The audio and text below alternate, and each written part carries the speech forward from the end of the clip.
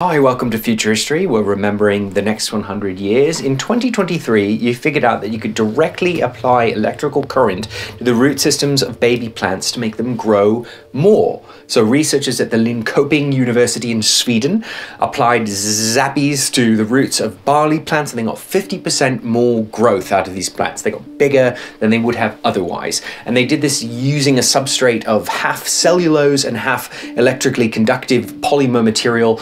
Cellulose is extremely common, and this electrically conductive polymer material is also not rare, so it's easy to source, it's cheap, it's viable as a large commercial option.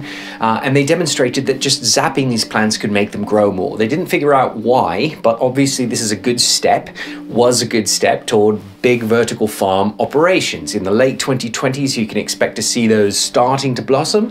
2030s, you're seeing some really big scale hydroponic operations and also some more efficient local and even home operations for hydroponic gardening options. You can bet your bippy that you'll be applying direct electrical currents to your home hydroponic gardens to make things grow faster and bigger in your home. By the 30s and 40s, this is getting to be big business. 50s, 60s, these large hydroponic farms are starting to take significant market share from the old model of just ground and sky, especially because you can control so much more of a hydroponic farm operation. You don't have to worry about pests. You don't have to muck about with pesticides. As a result, you can get healthier produce, you can get it faster, you can grow it more locally, and therefore reduce shipping costs. So there are all sorts of knock-on benefits to doing farming in vertical structures and in contained structures, but there is a punishing trade-off in the electricity cost of running these operations, because obviously solar energy is just free. If you've got plants outside, they're receiving the sun. So you will be in the next decade or two going through sort of a process of cost benefit.